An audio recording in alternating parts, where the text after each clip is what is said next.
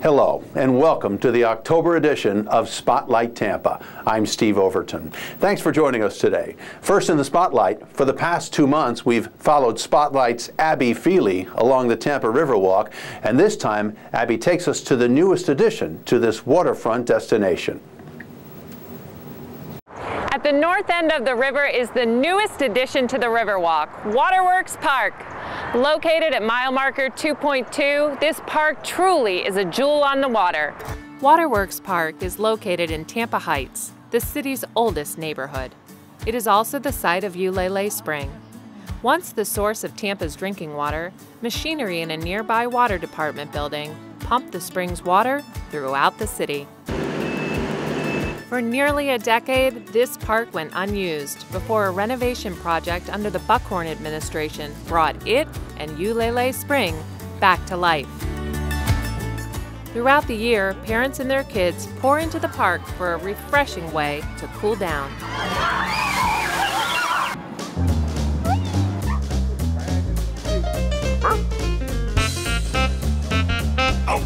Not only do dogs have it made in the shade here because of the sizable tree canopy that covered the dog park, but all of the park's visitors find a pleasant escape from the hot Florida sun in the fabulous trees at Waterworks Park. Although fairly new, this park hosts a great number of events and festivals. In addition, a memorial garden honoring Clara Fry and Blanche Armwood, two of Tampa's iconic women, was built into the park's landscape.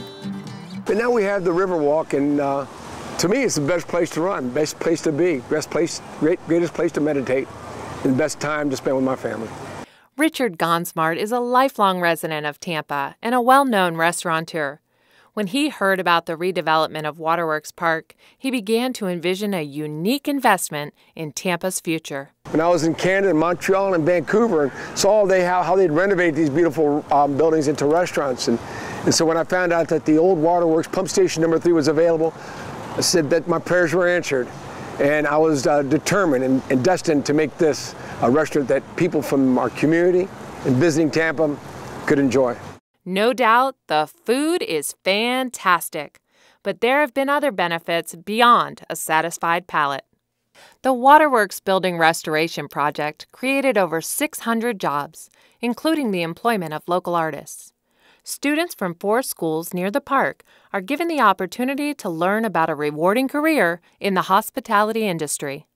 We're going to make a difference. This is more than a restaurant to me. This is about restoring the pride and self-esteem in this once great and once again vibrant Tampa Heights.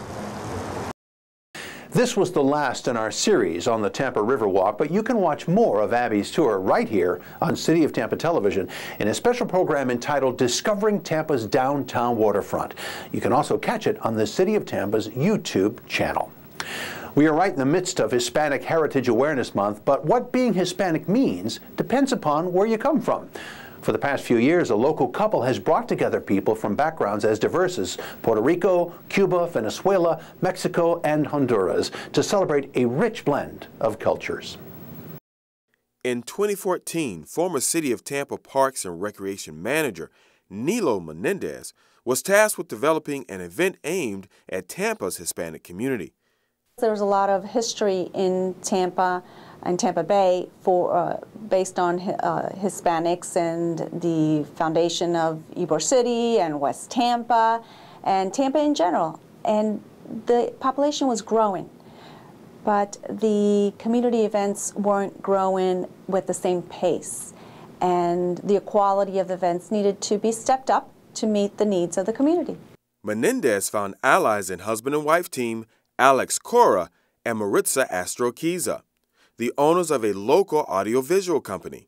So Nilo came to us to see if we would put one on, what we thought about it, a one-time event for about 1,000 people. And we just said yes, that we would try it, we would do it. They decided to hold the event in Al Lopez Park and that it would be free and open to the public. The event really started out to be Festival Caliente, and it was named between the 3 of us.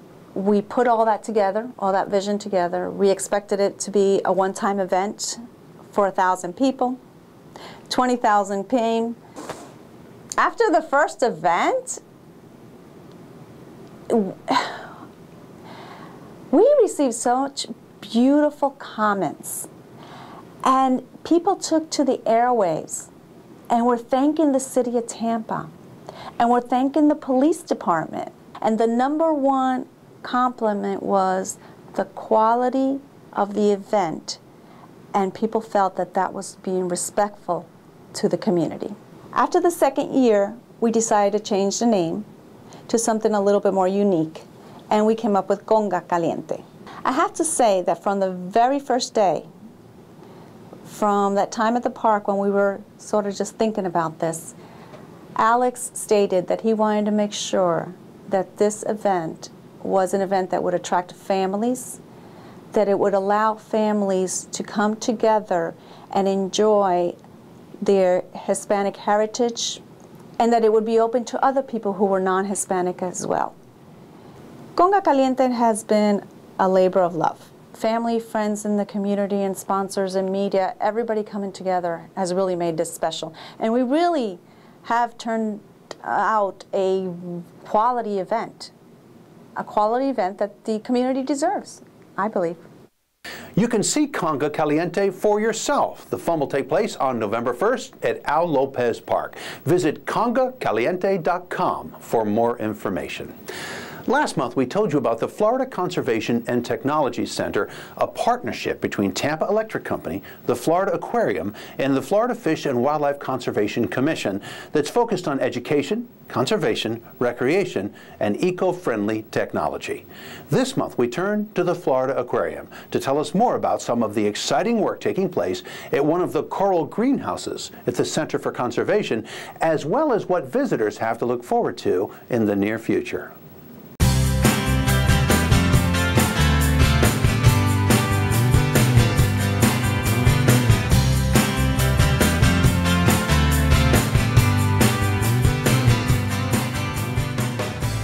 The way that we've designed the site, it does have a little bit of something for everybody.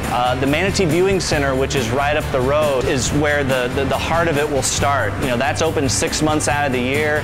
It's free to the public to come in and view the manatees. And so we asked the question, you know, how can we get those people even greater exposure to what we have going on here in Florida? And the visitor experience down here will work on a lot of different levels. Those individuals that are interested in just coming and experiencing Florida will be able to come out, rent a kayak, go out and explore the mangroves, and just come down here into a place that is, you know, it's out away from everything, and really experience it for themselves.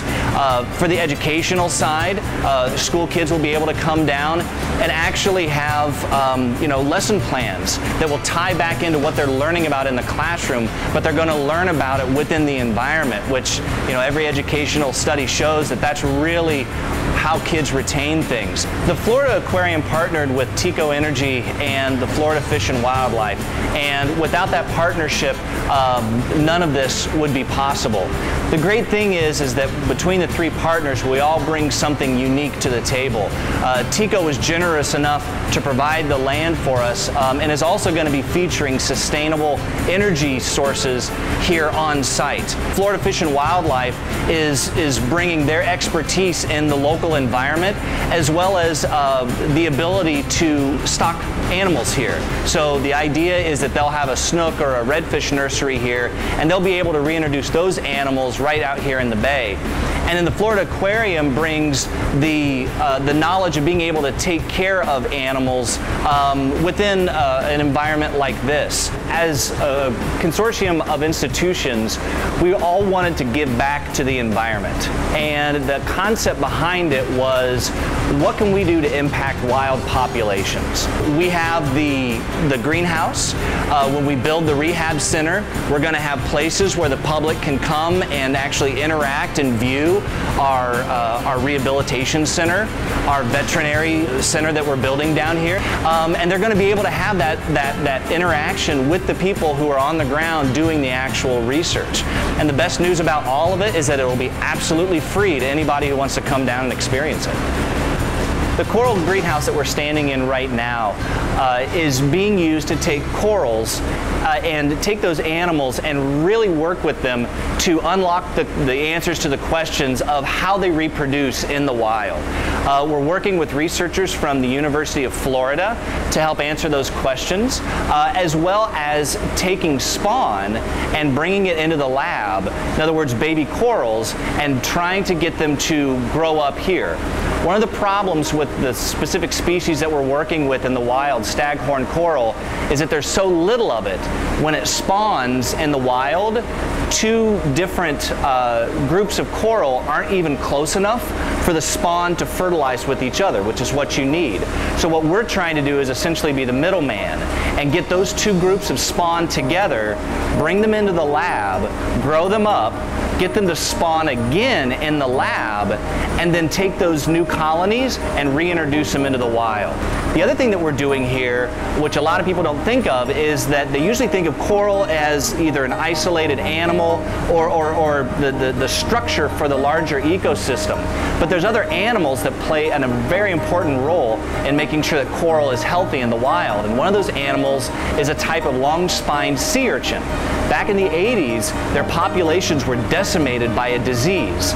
And because of that, the coral reefs have started to become overgrown with algae. And so what we're trying to do is spawn them here in the greenhouse and take those little baby urchins and reintroduce them back out to the reef to get rid of all the algae that the coral is having a difficult time with. Right now, our education center is being built, and that education center is going to be designed to service school children that come down here. The next building that we're building is our Sea Turtle Rehabilitation Center. That building will allow us to rehabilitate up to 50 sea turtles at a time, and give us the ability to do things with them, like give them deep water to make sure that they can swim and forage for themselves before being released back out in the wild. Every species of sea turtle is either threatened or endangered, and especially here in Tampa Bay, but also all around the world, they're what we consider a keystone species. So if you can monitor that species, that gives you a very good indication of how the larger environment is doing. So one of the advantages of being situated right here on Tampa Bay is that if we have researchers that want to go out and monitor the wild populations, there's a boat ramp right here, a boat, and they can, within a half an hour of deciding, hey, we want to go check out some sea turtles, go out and actually look at them in their natural environment. As a part of a larger consortium of AZA institutions, we touch over 180 million people a year. And if we can take the message of actual work that's being done in the field and be able to translate that to all of our visitors that come through the door, that's a very powerful message. And so this site in particular is the next evolution of that, to be able to take the small-scale conservation efforts that we've been doing and really take them to the next level.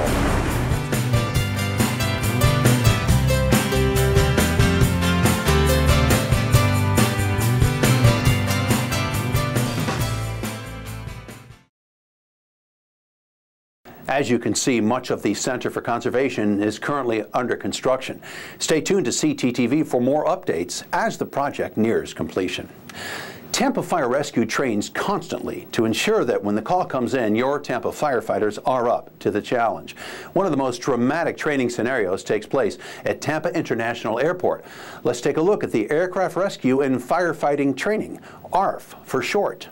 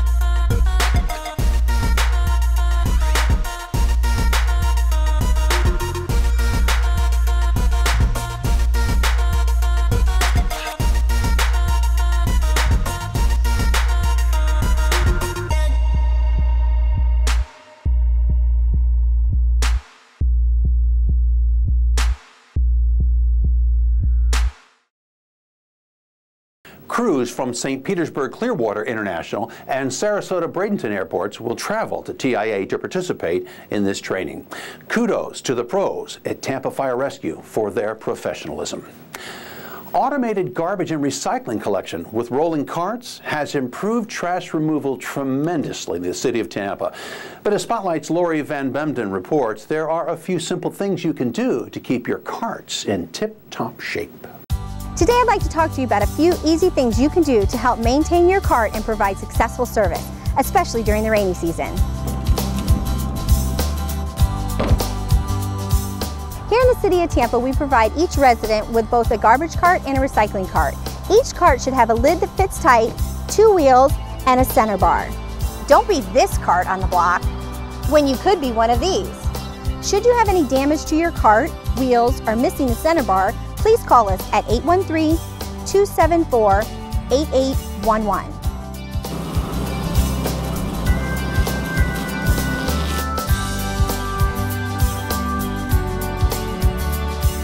Due to the nature of our work, our vehicles are washed multiple times per week.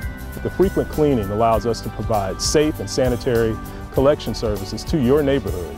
If you're familiar with our Florida summer weather, then you know we can receive measurable portions of rainfall throughout the day. If the lid of your city-issued garbage or recycling cart is left open, it can store up to 10 gallons of water throughout the day.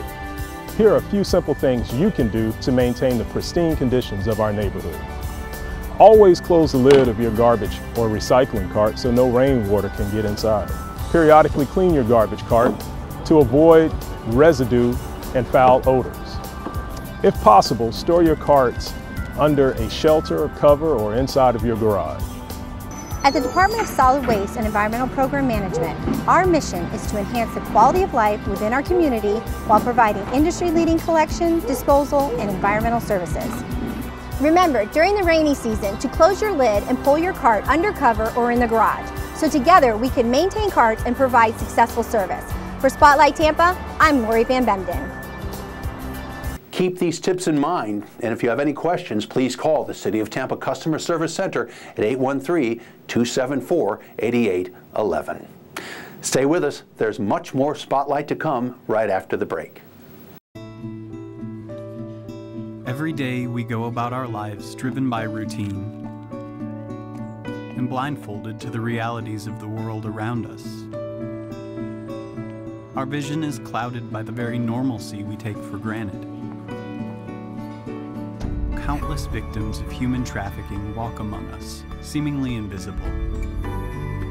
Until now. The Blue Campaign provides a unified voice for those who oppose the heinous crime of human trafficking. Whether it's forced labor, domestic servitude, or the sex trade, it's time we open our eyes. Sorry, I didn't even see you. No one ever does. Learn what you can do to help by visiting dhs.gov/bluecampaign.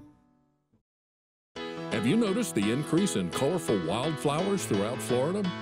Thanks to sales of the state wildflower license plate, many important projects have taken root. Planting along highways and within communities, educating homeowners about the benefits of native landscaping, nourishing the pollinators that make other crops possible, and researching new ways to protect Florida's unique environment. With the state wildflower license plate, you can help add beauty and color to Florida. Welcome back to Spotlight Tampa. I'm Steve Overton. Tampa is a great place to ride your bike. Nice weather most of the time, very few hills. Some employers are starting to make riding to work easy, safe, and fun for their employees. Spotlight's Christina Costa tells us more. Karen Kress is the Director of Transportation and Urban Planning at the Downtown Tampa Partnership, and she learned about the bicycle-friendly business concept a few years ago and really thought it would be a great fit for Tampa. Downtown Tampa, surprisingly, is a great place to ride a bicycle, which might be a little counterintuitive because there's a lot of traffic and activity around, but that's precisely the reason why it does make sense to bike downtown, because drivers are expecting to see people, they're expecting to stop frequently. We have opportunities to get away from cars, for instance along the Riverwalk. We can get you from one end downtown to the other. Or we have on-street bike lanes, and then sometimes streets are actually just kind of calm enough that you can just be right out there in the lane of traffic. So as a way to kind of bring attention to that, draw attention to the fact that it is a very bikeable place, one great way to recognize that is through a bicycle-friendly business program. This is something that hadn't been done in Tampa before, so we were able to make a big splash with our first phase. So we thankfully had a great partner in the Florida Department of Transportation who identified the need for this and was able to give us a little bit of funding for me to hire a woman named Christina Costa with Pedal Power Promoters to go out there and really pound the pavement. And we weren't sure what to expect with our first phase, but as I noted, it was really successful. And we are already working on phase 2, and we have a phase 3 plan, so expect more great things from Tampa. Our main interest in this was really economic development and community building, and when you are on the seat of your bicycle, you know, seeing your city from 10 miles an hour is a completely different experience. So we really want to give people, you know, a safe environment to come out and be biking by a store and say, I never noticed that before, and just hop off their bike. They don't have to deal with finding a place to park their car, and just walk into a business. So we were able to identify those businesses who really wanted to kind of go above and beyond to attract those people who are interested in seeing their city that way. And we ended up with, I think, 29 locally designated bike-friendly businesses. Tampa General Hospital is a 1,000-bed teaching hospital in downtown Tampa with over 7,000 employees. TGH is an economic powerhouse in the city, the region, and the state, and is the only hospital in Florida to be certified silver as a bicycle-friendly business by the League of American Bicyclists. Kim Christine is the Employee Wellness Manager at Tampa General Hospital, and she did a great job securing the award from the League of American Bicyclists. In the employee wellness team here, we are always looking for ways to help our employees to be healthier and happier and more productive. One of the things that we know about our employees is that many of them would like to bike to work. Some of them do, but that sometimes it's a little bit difficult with some of the infrastructure we have or getting here. So we were actually looking for ways to make biking a little bit more friendly here at Tampa General. So what we've done so far is we've created a number of access points for our employees so that when they get to work with their bikes, they have a nice, safe place to park it. We also have other bike racks across the campus and at our corporate center. We're going to be building a new bike rack there for our corporate center employees. Our employees are our most important assets. We want them to be healthy. We know that there's a link between happy employees, healthy employees, productive employees, and the bottom line business results that come from that. And so I would tell employers it's really important to try and reach out for opportunities like this for your employees. Jessica Cohen lives close enough to the hospital to bike to work, and she is one of the many individuals at Tampa General that has volunteered to be a bicycle ambassador and mentor to form bicycle clubs and coach others on riding their bike to work. I've been riding almost 2 years in October. It's really convenient, you feel healthy. It's kind of my therapy after a long day. I get to be outside. I ride on Bayshore a little bit, so I get some of that nice view of the water. I get great parking. I don't spend nearly as much money on gas. I don't put miles on my lease car. So lots of good benefits. Always wear your helmet. And in the mornings it's dark when I ride, so I make sure I have good lighting. I have front light, back light. I even have some tire ones that when I feel like it's getting really dark in the early hours, I'll throw those on too. So be visible and be safe. When you're downtown in Tampa on your bike, look for this designation. These are businesses that have a special offering for you and want you as their customer. If you want to learn more about the Bicycle Friendly Business Program, contact me at 813-263-4785. I'm Christina Costa for Spotlight Tampa. Stay tuned to Spotlight Tampa for all the latest on cycling in our fair city. We'll keep you up to date on new bike lanes, festivals, and much more. University of South Florida College of Public Health researchers were recently awarded a National Institutes of Health grant. The researchers hope to identify optimal drug candidates that could ultimately lead to a fast-acting treatment for rare but deadly infections caused by microscopic free-living amoeba commonly found in warm freshwater lakes and rivers and in soil.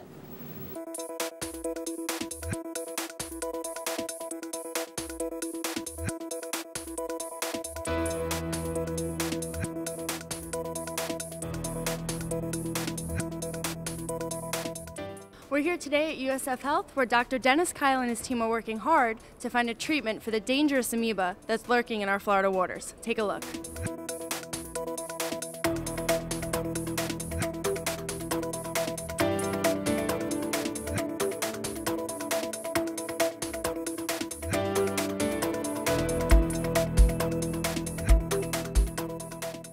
Well, the problem is we have these free-living amoebae that are out in the environment. They're pretty much everywhere in the water, the soil, and a very small fraction of those can cause human disease, and that's what we're working on. What's unfortunate is when these get in the right environment, maybe get up your nose while you're swimming, playing around in water, or using it to cleanse, then they can go through the nose up into the brain and actually cause a fatal infection.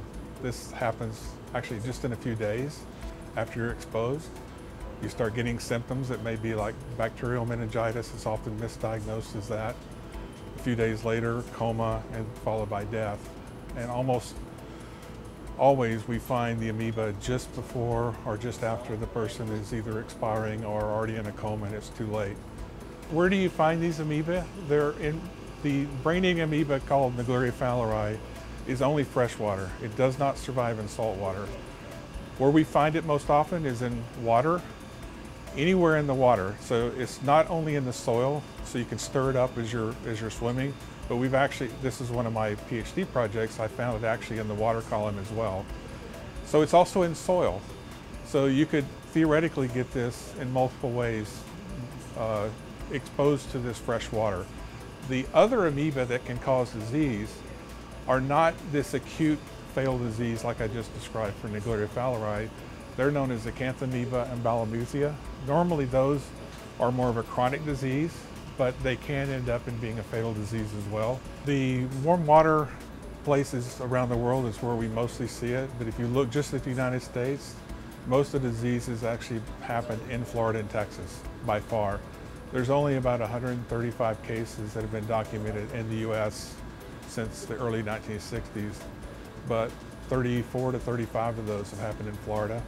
Another 34 or 5 have happened in Texas. So yes, we do have to be worried about this in Florida. What we really need for this disease is a new drug that works quickly. As I mentioned, the disease happens so quickly and it's often misdiagnosed early. So by the time it's diagnosed, the person's almost expired or about to expire. So the real need right now is a drug that will work quickly. Awareness of this amoeba is actually critical, and you can see in some of the protocols in hospitals around here that they've actively changed the way that they look at these cases. They actually start asking now, has there been freshwater exposure in the last week? Because usually we see a history of this freshwater exposure within about 4 to 5 days before the onset of symptoms. So awareness of physicians and those in the hospitals to diagnose this is really important. We're hoping that the drugs that we're discovering for the acute disease caused by Naegleria would also be useful for these more chronic diseases that still have a very difficult outcome. How do you prevent your child or yourself from getting this disease? It's really important, and there's an active campaign now called Amoeba Awareness that some of the families of these victims are promoting. And it's very simple. The theme is it's 99% fatal, but it's 100% preventable if you know about it and either your child keeps the head out of the water or you use nose plugs. And just know that if you're in a warm water environment in Florida and fresh water, the chances are very high that that amoeba is going to be in the water. We don't like to talk about this as being a rare disease because really these amoeba are so prevalent that we're getting exposed to them all the time.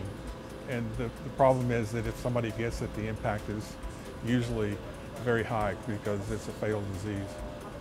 So to work on this amoeba, we have to follow very strict biosafety protocols. We certainly have been fortunate at USF. We have special equipment, special ways of handling this, and highly trained personnel, because working on a pathogen like this, we have to be very careful. But it's really important that we found to be able to discover a drug, we have to work with the real pathogen. We can't work with some of the non-pathogenic brothers and sisters of this. We think we would miss a lot of things that we would catch by using the real pathogen. A few years ago, put in an application for the National Institutes of Health, and we got the first grant that I know of to actually work on this for amoeba.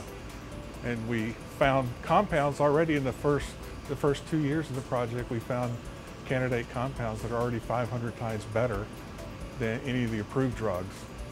And so now we're working in a new grant that just started to actually take those and actually try to turn those into drugs in the next few years.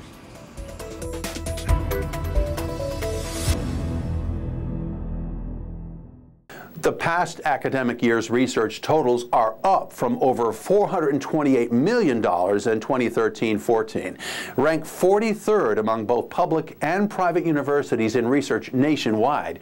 USF is also a global leader in producing new U.S. patents for inventions.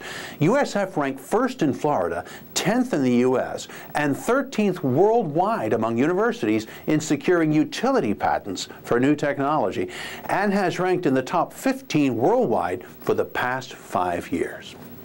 Well, it's October, and that means it's time for an all-new Zubu, and this time it's just for kids. Ideal for younger boys and ghouls, age 11 and under, Zubu Kids is a Halloween treat. I'm Rachel Nelson reporting for Spotlight. We're at Tampa's Lowry Park Zoo to preview an all-new Halloween experience known as Zubu Kids. Designed for a younger audience, Zubu Kids is a daytime Halloween celebration with a whimsical twist, candy, bats, and scaredy cats. On select days this fall, little boys and ghouls can go batty with trick-or-treating, crazy mazes, not-so-scary story time, and kooky, not spooky character appearances. Children are invited to come in costume and have a howling good time with up-close critter encounters and barnyard animal parades. Plus, watch some of the zoo's animals receive pumpkins and other seasonal treats. Parents get a sweet deal too. Zubu Kids activities are included with daytime zoo admission. The fright-free fun starts at 1 p.m. with extended zoo hours until 7 p.m. on event days.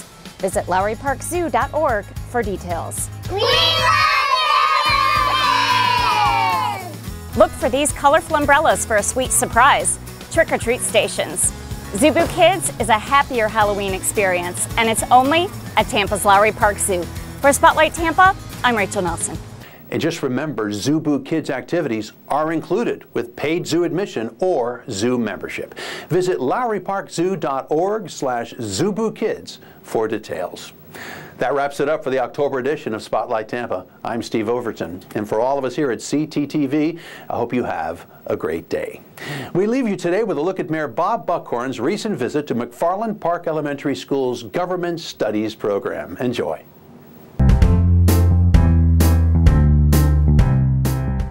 So how many of you want to grow up and be the mayor someday? Me! I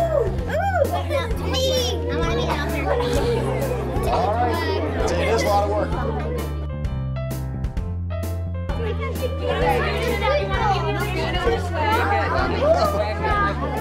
How many of you know what a mayor does? What is a mayor does by helping make a city a better place. Oh, that's right.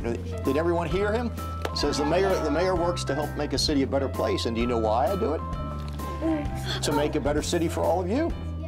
How do you encourage the citizens to help the environment? That's a great, great question. We do as much as we can to make sure everyone knows how important the environment is. We have to protect the earth. And so we encourage people by doing things like cleanups, and we have all kinds of groups of children and other organizations that will help us do cleanups. So it's important that we take care of this earth that we live on. Exactly. Now, are you guys going to help me get up when I have to get up? Yes. Yes, totally. Because I may need some help getting up because my knees don't work nearly as well as they used to. So, and guess if I got stuck here, then who would run the city if I was stuck? I would. Me. Oh, you guys would? You see why I love being the mayor?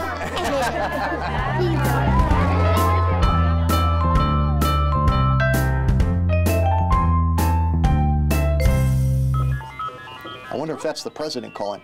What do you think? Yeah.